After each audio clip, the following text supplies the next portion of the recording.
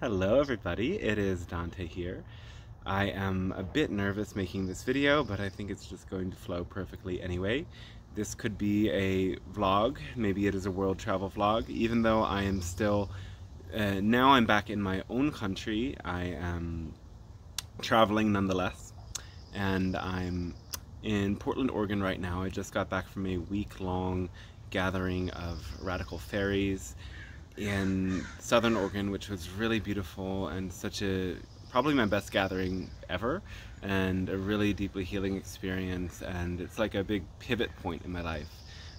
So I want to share about my experience returning to the United States, which has been really challenging, and what I've been integrating and experiencing in these past 2 months as the traveling continues, in a much more familiar place, but nonetheless I think these are fun videos to make, and there's a lot of deeper things to share in this one. So here I am. I felt a lot of anxiety coming back to the United States, which is a pretty common experience for me.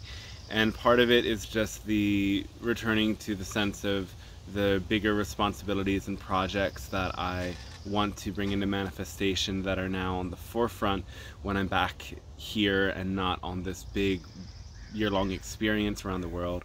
And part of it is also this country, this culture, the amount of time people have to work, which is beyond many other places, the sort of aggression, the violence that exists here that isn't prevalent in a lot of the places that I've been, the attitude, the sort of critique that is very common in so many people's mindsets, and the pretty much, constant surge of addictive substances or screens or all of these things that flow in.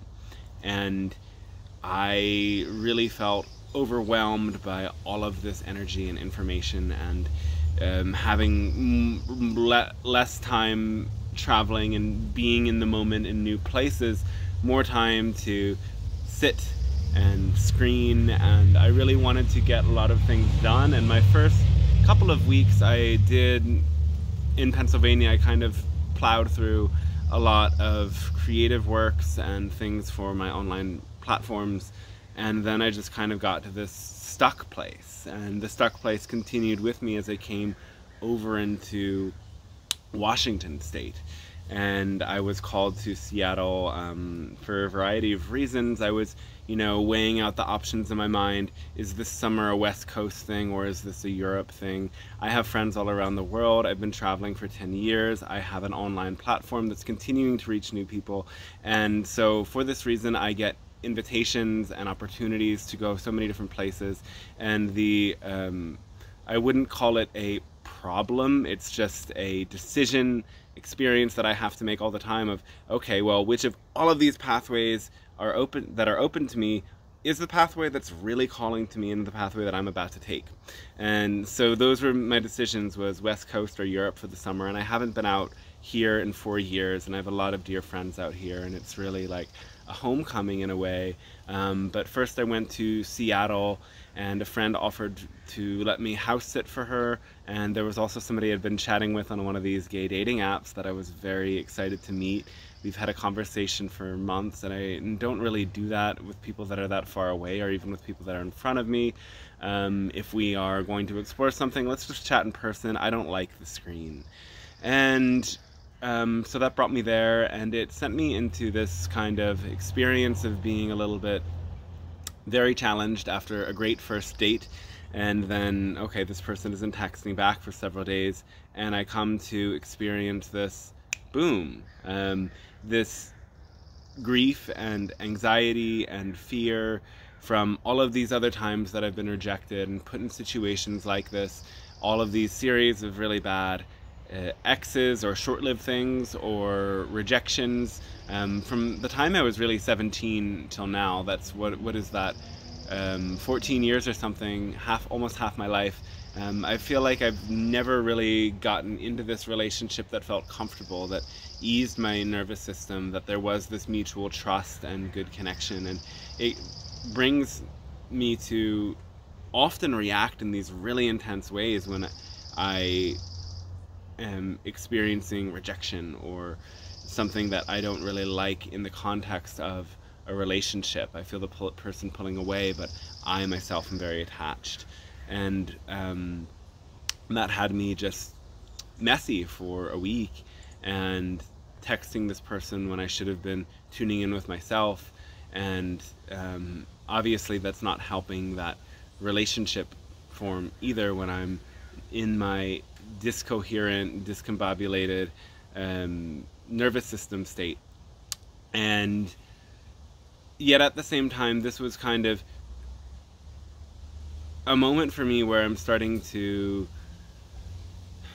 images of the Buddha in my mind's eye. I'm seeing these flashbacks to temples that I was in Thailand and Cambodia and Bali, these Buddhist temples, and remembering these tenets that attachment to desire is the cause of suffering. And I was just feeling this deep call in a way. And so when my friend invited me to come to a solstice meditation with her and her mother at 7 in the morning, very early for me, 6 in the morning, I was like, yes, I'm all about it. And we meditated for an hour, which is the first time I had done this kind of mindfulness, Vipassana style meditation for that long in many years. And then afterwards she did this very deep nervous system clearing body work modality that's a very new modality that I think is going to become very popular in the future, and is something that now I want to study and explore more. And it just took me from a place where I was in this really deep state of nervous system tension to in this state of really expansive openness and connection within 2 hours. And there was crying and shaking and all of these different ways of the body releasing. And from that point forward, I started meditating every day, starting with a half hour, adding 5 minutes every day until I'm at an hour, then adding my hour-long yoga practice on top of that after the meditation, which is so different than doing a meditation after the yoga practice. And it's much better for me because now that I meditate before the yoga practice, I'm noticing that I am more mindful and aware of how I'm doing the yoga postures, and there's no more of this overstretching or doing things that are causing me to exert myself and hurt myself, which was a question of mine of, was this yoga practice of all of these years really helping me if I'm overstretching and I'm pushing my own limits and then causing myself injuries? But what I did note is that there's something that is different, because now that I'm practicing trying to sit for hours at a time in cross-legged meditation, I notice that I don't really have to move that much. And this is actually the point of yoga, for those who aren't aware, is that the asana is just having a proper seat, and the postures that we do are meant to bring us to have a proper seated position for long and deep meditation. And in that sense, all of this practice has paid off, even though I haven't been as aware as I needed to be in my 11 years of yoga journeying. These deep meditations really change something. And I noticed that how, it's really crazy to me how quickly I went from a state of shaky to a state of being, wow, I'm so relaxed and there's triggers coming, but I'm not responding in the same way. And I don't know, I think that at points in this journey, I thought that, well, when you get to a certain level, you just maintain that level because it's like you're walking upwards. But really what we're doing is we're training our brain, we're putting our brain into different states of consciousness every single day. And so we can't, do years of this and then, think that we can go back to things that dysregulate our nervous system and change our brain waves and the way our brain works in a negative way, just, for a little while, and then it's all going to be okay. It's like, but at the same time, when we have done this work in the past and we know what it's like to sit through these deeper meditations and experiences, it's so incredible how quickly we can revert back into more relaxed, more open. more balanced state. So integrating a lot, and hold on, a pause. Though it isn't just meditation that makes these big changes, it's a complete change of thought, a complete change of how to live a daily life. And I went off the screen while I was at the Radical Fairy Gathering and just living completely in the moment, in nature. About 100 people in the woods, all gay men mostly, and more spiritually oriented, open beings who want to connect in a deeper way and live as community and be immersed in nature, with a beautiful creek right next to our barn kitchen, and acres to explore, and beautiful heat, beautiful people. And it's so hard coming back from these experiences, because I think we ought to be living that way all the time, in nature and with each other, instead of having these isolated existences which lead us into deep addiction. Addiction causes us to isolate, but addiction is also a solution for when we're already isolated. And in this world where they demand us to work so much and take care of all of these things, and we're expected to have all of these different amenities in our life, all for ourselves, all on our own, we do become very isolated and disconnected. And so it is only this deep, total change of lifestyle that brings about this thing. And I realized on my own path that, as you know, I've been doing this work for so many years, and all of it was always motivated by spiritual growth, and I really just wanted more than anything else to awaken and to heal and to have community, a partner, these things that are a part of like a balanced conscious life, in my opinion, as well.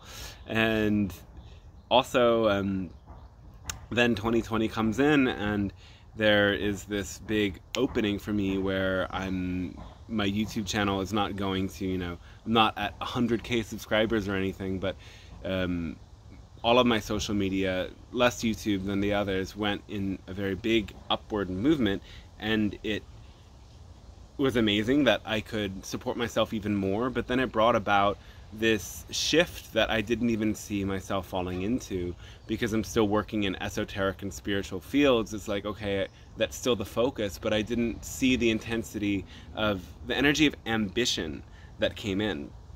And I'm working now on releasing this ambition and recognizing that the point of everything I'm doing is spiritual growth. That's the spiritual growth of humanity, and my part of that spiritual growth is my own spiritual growth, and that's why I'm here.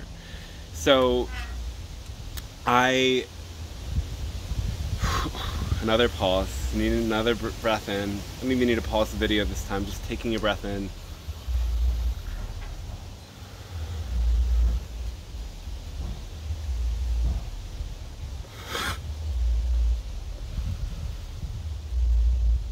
And that's really what I'm doing. And that's why showing up vulnerably on these platforms is such a big and important thing that I have always wanted to stand for, because it's our own process of transformation, and showing up for that as clearly as we can that leads us to be the best examples of that process of growth and transformation for others as well. And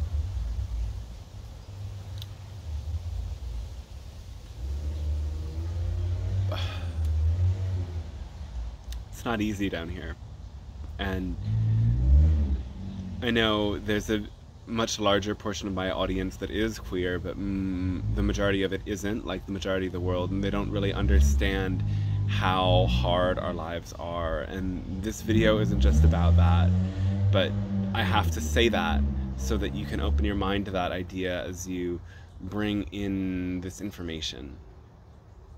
Longer pause, hold on. And this is especially true for those on... Sorry, I got really interrupted, but continuing, I'd say that also to be gay and more spiritually inclined is also very challenging because there's not many who are. The fairy community is the biggest group of spiritually oriented queer people that I've ever met, but that's a pretty small community given how big the queer community is. And even within this community, I often sense that there's a lot less people that have the complete dedication to the path that I aspire to, and I intend to bring about. So, backtracking a bit, that this ambition thing is part of what has brought me to be so much on social media, so much at the time, and it became really tricky because I have always been wanting to post something, and now the idea has been now post every day and post different sorts of things to engage all sorts of different people every day. And it brought me the habit of just opening the Facebook, opening Instagram, and so I even do this when I don't feel creative, when I don't feel in the flow, when I don't feel like sharing. And then I end up scrolling, and then I end up taking in all of this other distracting information. And part of my process has also been switching my screen time to do less of these mind-melting scrolling adventures of this, and going back to researching different things about attention, memory, the brain, meditation, how social media and other addictions and all of these things influences this brain device. And that really also, you know, having that background was, and taking in that information regularly, really helped me to understand why the changes that I was making was really important. And I got back yesterday. I left around over 24 hours ago, and on the car ride I just didn't look at the phone because I wasn't ready. I've been really now doing this wonderful practice beyond the the foundation is this mindfulness meditation, the awareness in the body, and just breathing and paying attention to the sensations, paying attention to the feelings, and letting the mind drift away from, take its focus away from those thoughts. And it was so funny, like a couple weeks ago, when I was starting to feel this call, like I need to meditate more, I need to meditate more, I need to get back into this flow, I need to get back into this state that I remember. I sat down to meditate, and then I was starting to visualize something for a couple of minutes. I was starting to focus on my breath for a minute or two. I was starting to think a mantra and then I was like, wait, what? I have learned almost hundreds of different meditation techniques, from visualizing this, these mantras, focus on that. You know, there's so many techniques out there from all of the different religions or spiritual teachings, from all of the different channeled beings to meditations that my guides themselves have taught me, and blah, blah, blah, blah, blah.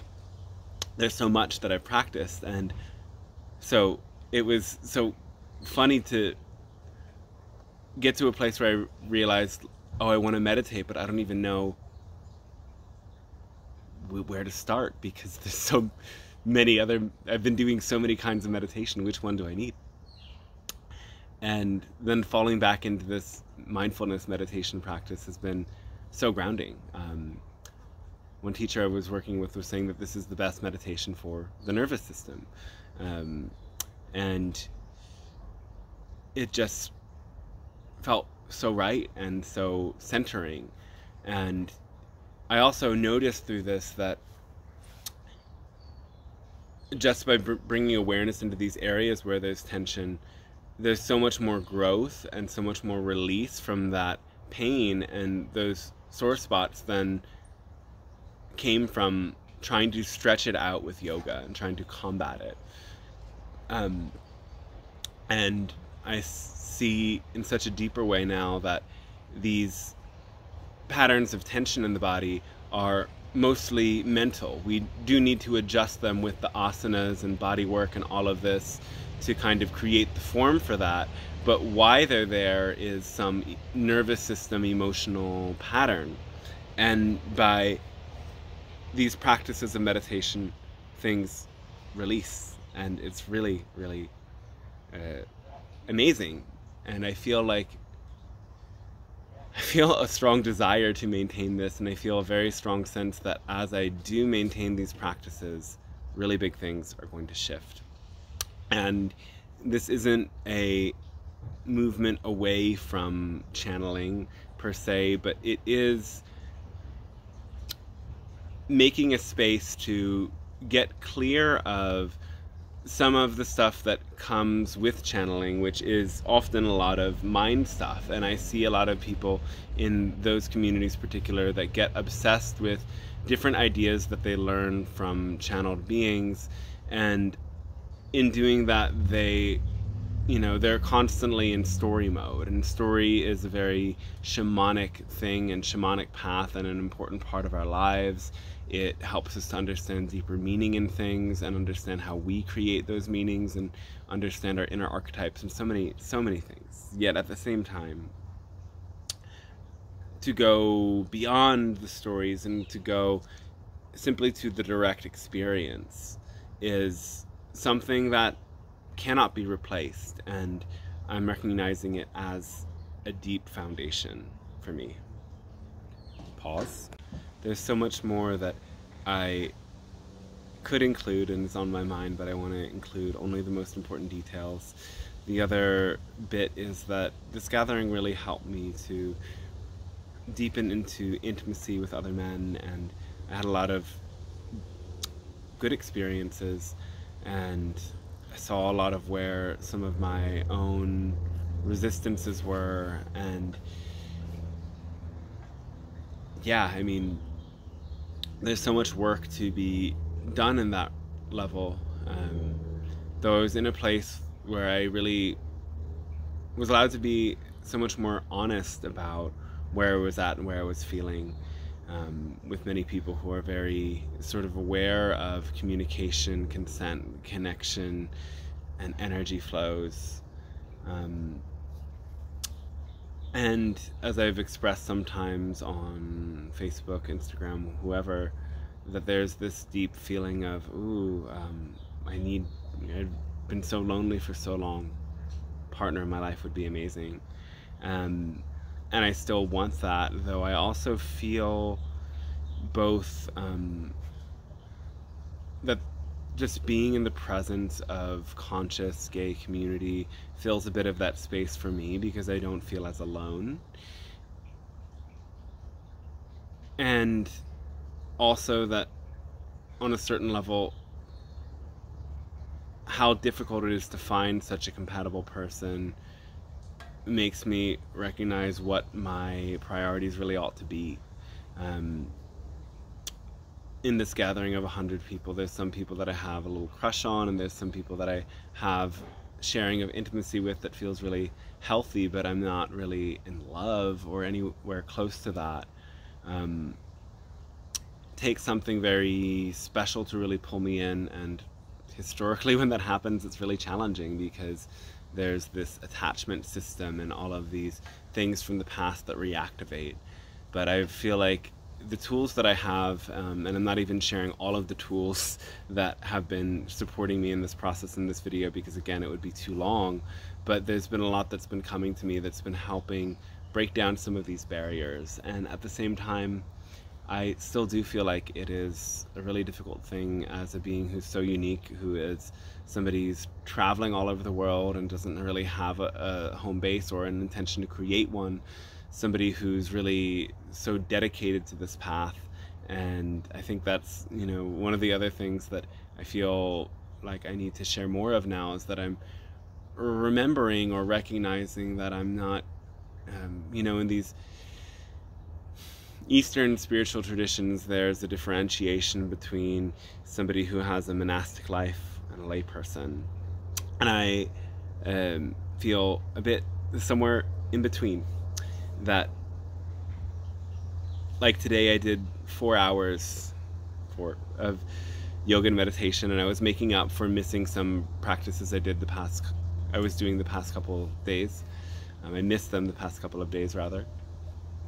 So it took a little longer, but to me, 3 or 4 hours of doing these things every day ought to be normal and natural. I feel like that's what I want, and then I recognize for most people that doing this and having their regular lives and jobs wouldn't be possible. But for me,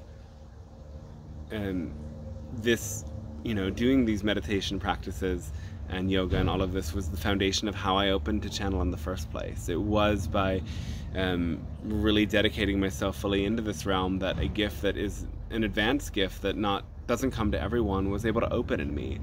And then I focused more on that, and again, as I said, the ambition got in. But what I recognize is that for me it isn't really about building something for myself as much as getting these teachings, getting this information, getting this idea out there for the world, getting in the right state of consciousness, and focusing all of my time on being in that. And I think it does involve that amount of dedication. And I'm feeling so much more excited about the unknown than I was before. I'm really glad I dropped into this before just jumping onto social media. I'm not gonna lie, I still have a little bit of anxiety of what's gonna happen when I open that Facebook page and start to take in all of the information again.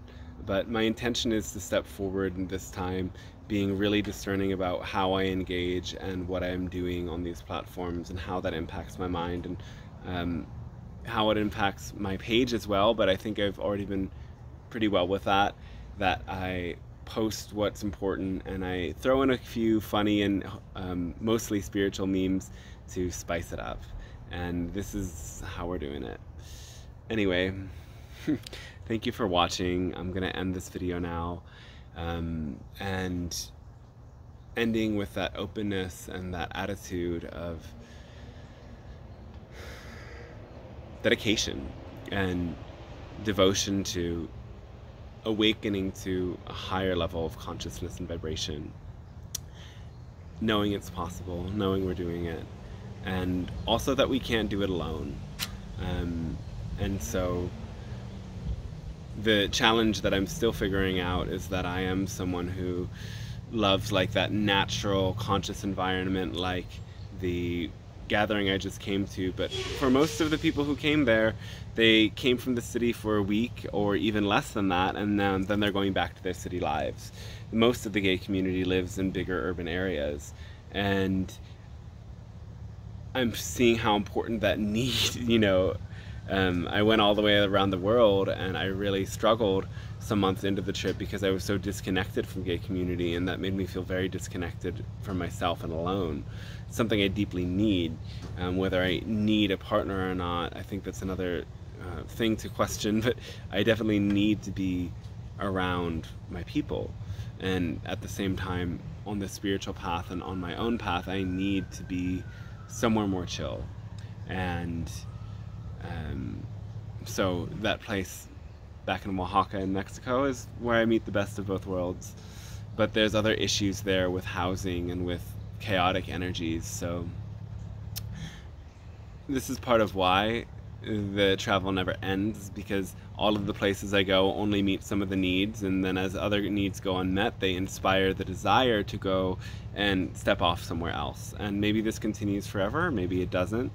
But I don't think some people understand the conundrum behind why I'm always on the move. And yeah, it is really fun and magical, but there is an inner challenge that is a huge motivation. So I hope this inspires you in some way, and I hope that the uniqueness of my journey allows you to own the uniqueness of your journey. I hope that the insight I share allows you to find insight in your own way, and I hope that your heart stays open, brilliant, and radiant today and every day. So thanks again. DanteStarshine.com. I'm available for channeling sessions, astrology readings, coaching sessions, and something else too, probably. Hope you have a really brilliant day, and catch you next time.